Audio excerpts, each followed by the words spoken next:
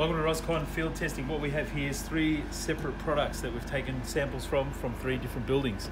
The first one we'll show here is expanded polystyrene, which you can see here has quite a distinctive colour.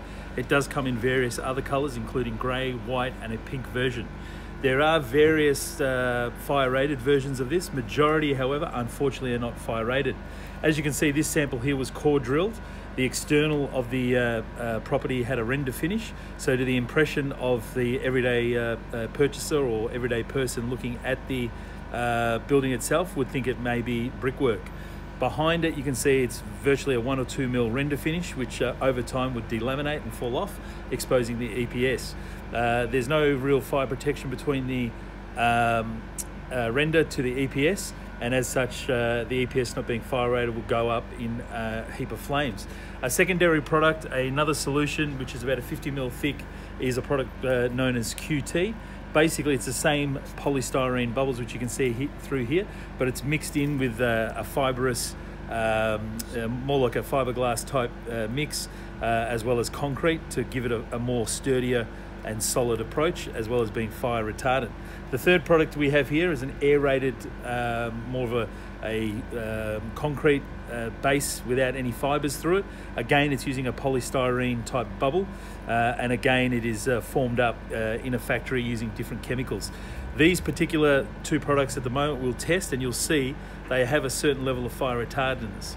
The concern would be the chemicals that are made up of these products may become toxic in nature. So if there is a burning flame beneath, the smoke of these may be fairly toxic and possibly cause smoke inhalation or death as well. So not necessarily fire danger, but certainly smoke related danger, as at this stage the chemicals that are used are unidentified as to whether they are safe to handle.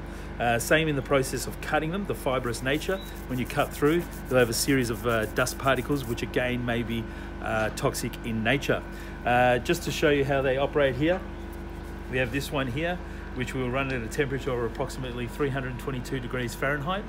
As you can see here, as we burn it through, it begins to ignite, but no flame is evident. It's a little hard to see on the camera, but there is a fairly toxic smell that can be smelt as it emanates from the burning area. As you can see, it doesn't seem to burn up sideways or down. There's little to no flame at all. It's just an embering effect. But again, it will be that toxic smoke that may be of concern. As you can see there, it's smoking away. So if you were to have a fire beneath the panel, you'd have a possible toxic smoke scenario. Similarly with this other form of what we'll call aerated type concrete, we'll hit it again. And as you can see, similar effect, just an embering, no flame, but again we're getting a very pungent toxic smell throughout this testing area. Again, there's no evident flame running up, down or sideways. Again, it's just an embering effect, and again a positive in terms of being a fire retardant, but again it'll be that toxic smell with the smoke you can see through there. To the most commonly used and the cheapest form, expanded polystyrene. This one we believe to be not fire rated. We're going to test it now just to see if it is fire rated. Chances are it's not going to be. So full caution will be adhered here. So we just run the, oh my goodness, look at that. Oh, it's all gone. And it's unfortunately ended our test prematurely. We didn't have a chance to explain anything about it. There was no smoke residue. It was just a pure flame, accelerated right throughout. Thank you and have a great day.